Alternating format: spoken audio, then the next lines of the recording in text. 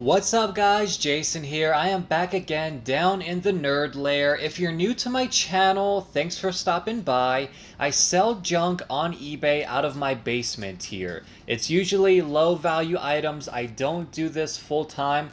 I do have a real job elsewhere. I'm just running a micro eBay store. But if you're curious to see what I sold in the last week or so, stick around, we're jumping right into this. Alright, getting us started here, I sold 3 Xbox 360 games. Just listed these recently, just a few days ago. It's a little dark over here in the micro eBay store. There's something wrong with this light bulb socket here. I might need to look at having that fixed. It's been burning out bulbs pretty quickly. This is going to be Lost Planet, Mirror's Edge, and Prey. Cheap games. These 3 sold for $15 even. I should still be in first class. Again, I have $1.07 invested of each of those.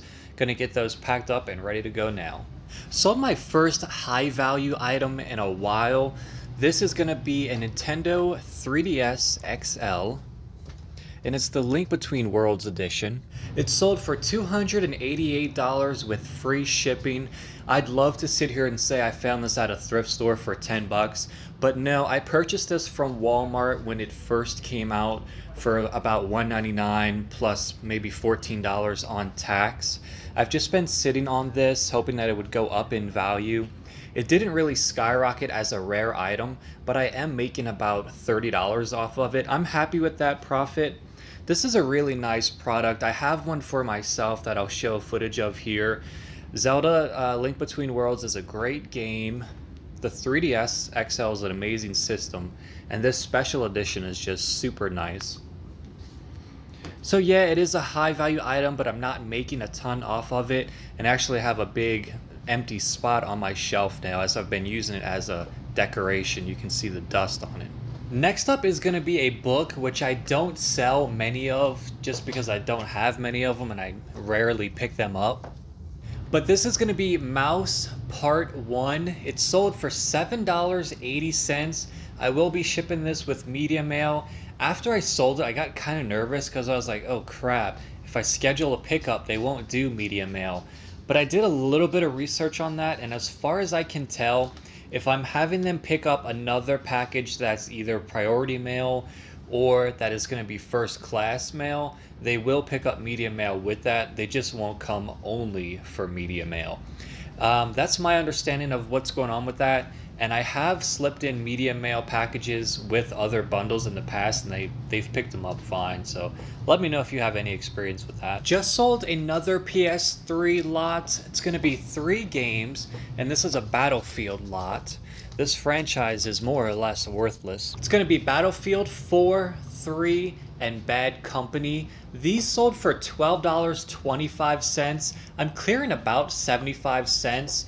That's not important. What's more important is to get my capital back on these and clear up some shelf space. Once I start reaching the end of this lot or the last few games from this large PS3 lot, I'm not going to be making a ton of profit on them, but it is nice to get the capital back. I sold another World War II letter. If you haven't seen my last few videos, I bought a lot of vintage handwritten World War II letters from a woman to either her husband or boyfriend. I'm still diving into the content to see what exactly is going on. But this sold for $5. I'm just going to ship it in letter mail for 50 cents. This one is not as interesting as the last one I sold, but I am marketing these with a little bit of mystery, an element of mystery to it. And this one mentions some family drama. Apparently she is getting bossed around by her mother and stuff like that. Super comical. I enjoy reading them and then listing them. $5, I'll get that shipped out today. Just sold my second copy of Ninja Gaiden 3 Razor's Edge for the Wii U. This sold for $8.57. It is new and sealed. Free shipping, not making a ton on this, but I'm happy to filter it out of my collection. Just sold an item that I listed probably a month and a half ago. It's a General Electric cassette player that I found in a thrift store. I initially purchased this for $6 plus tax. It just sold for $27 even, free shipping. It is very heavy. I'll still make a few dollars and I'm happy to get rid of it. 27 bucks. Just sold a single PS3 game. This is going to be God of War 1 and 2 in a cardboard sleeve, not for resale version. You can see the micro eBay store here is really shrinking down. I'm going to grab the whole stack of these for now because I want to retake the picture for this listing and find the cleanest one for this current buyer. I sold this for $12.50. I have a little bit more invested into it than I would prefer, but I'm glad that I sold one. Just sold another Xbox 360 game. This one sat and sat and sat, and all I could do was keep lowering the price. It's going to be Assassin's Creed 2. Sold this for $5.55. I usually don't try to sell games for that cheap, but I started at probably $6.50 with no bites over 2 or 3 months. My only option was to lower the price. Those do a lot better when they're in small lots though. Sold another single game for the Xbox 360.